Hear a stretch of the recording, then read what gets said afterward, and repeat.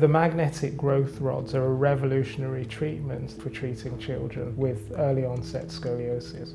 I noticed my scoliosis when I was on the ski trip in 2016, and my friend pointed out my back, it didn't look straight. Found out it was scoliosis causing that pain. That was when I got referred to Nnadi.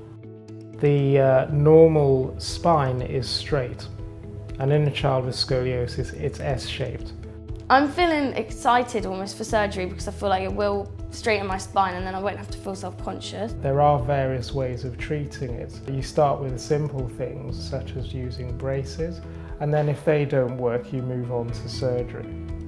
Early onset scoliosis occurs in a child before the age of 10. It's one form of scoliosis that, if untreated, does have very severe consequences. These children, by the time they were 12, they'd have undergone anything from 10 to 20 operations. Within the last 5 years or so, there has been a device that's revolutionised how we treat these children, and therefore means that we don't bring them back to theatre as much. And it's called the MAGEC Growing Rods.